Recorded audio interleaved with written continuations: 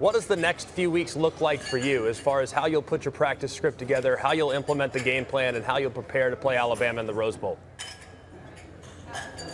Yeah, it's going to take all. It's going to take all those days, all those hours, all those minutes.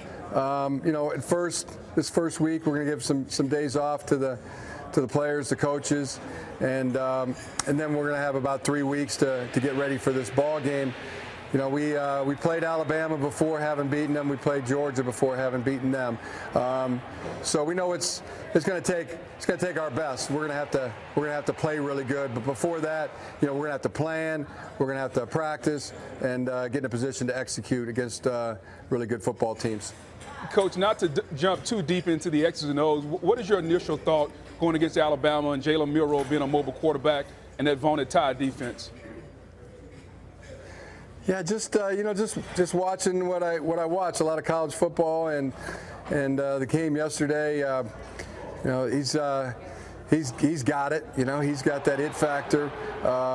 Surrounded by a lot of really superior athletes that are really well coached and know what they're doing. I mean, that's a vital, critical combination when you get guys, when you can coach players to do what they're supposed to do together as a unit, and then superior athletes are doing that. I mean, that's what we think of our team. We think we're that same type of team.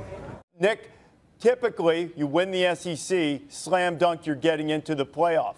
What was last night like for you, knowing that there was at least some controversy about whether you would make the field?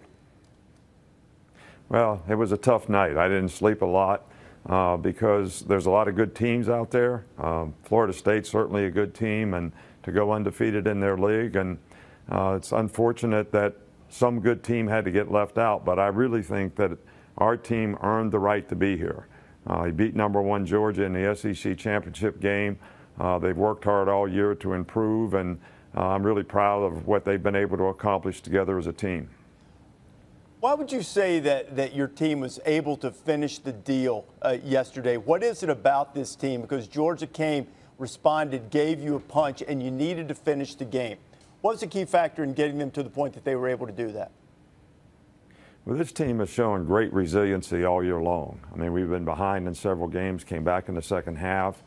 We knew that when you play a team like Georgia and you play teams like we're going to play in the playoffs, they know how to win.